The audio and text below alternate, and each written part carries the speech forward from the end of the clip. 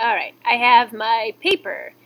I have some glue. I have my scissors. So I have my paper going in the landscape direction, which means the wide way. And the first thing we need to do is start with a basic fold. So my hands are going to the short edges. So there's long edges and short edges. Short edges get matched up. I'm using my table to line up the edges. Once they're lined up, I hold my paper down and I crease. I'm giving it some good creases where I push pretty hard. Now I need to figure out which side is the crease side and which side is the opening. So this side, if I pick it up and I'm trying to open it, that's the crease because it doesn't open. The other side, if I split the paper apart, opens. So I want the creased edge. So here's my creased edge. On the other side is the opening. Opening is facing away from me. Opening, crease. Opening, crease. Alright, we're drawing on the crease side.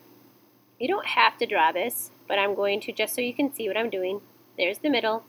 I scooch over a little bit, and I'm drawing a line that kind of goes a third of the way up the paper. Scooch over the opposite way, and draw another straight line.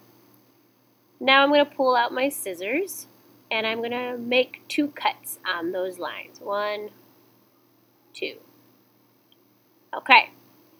So, now I'm going to take that middle, and it's like it's a doggy door. The doggy door is going to fold open, and I'm going to crease it. Now the doggy door is up, and I'm going to bring it back down. Flip my paper over, and now I'm going to invert that fold. I'm going to fold it the opposite way, Fold it the opposite way, crease it, fold it back down. Now, I'm going to open my paper. I'm going to set it up like it's a laptop in front of me. My fingers go underneath the middle, and I pull it out. Now I'm going to start to close the paper, and I'm still kind of holding on to that tab until I can close it all the way. So if you need help, rewind this video a little bit and watch that part again. And again until you really need to. But now I have this little square inverted, so it's popping into the middle now.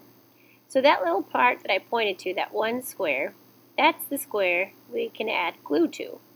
So just as an example, a quick example, I'm going to add some glue to it, and I have made a triangle that looks like a little tree, and I'm gluing it to the back of it. But I don't want my paper to go down too far. It should line up with the bottom. Pinching it so that my glue starts to set.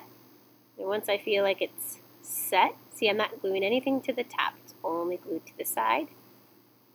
Once it's set, I can close it and open it, and ta-da, a pop-up. The fun part about these pop-ups is that you can glue anything to that little step that we cut out. So you can cut out different things to be glued down, and here are some examples. So this person who created this pop-up created that basic step that I showed you. They cut out another piece of paper what they would like to glue down, and they glued it to that front side of the step. Then they added a background, and they used different colors of paper to create their card. So let's take a look at some other examples. This little cutie card was made by making 2 steps. So instead of making 2 cuts, the person made 4. So with that being said, they cut out 2 different objects to glue to their steps, and that is what created their card. So pay attention to some of the things that they chose to glue and what they did with their background, and it turned out to be a lovely card. Here's 2 more examples of this basic step cutout where they glued 2 different things to their card. So this process is really simple. Just cut the step and then glue whatever you want to the front of it. Some of these people glue an extra piece of paper to the back, but everything's easy squeezy.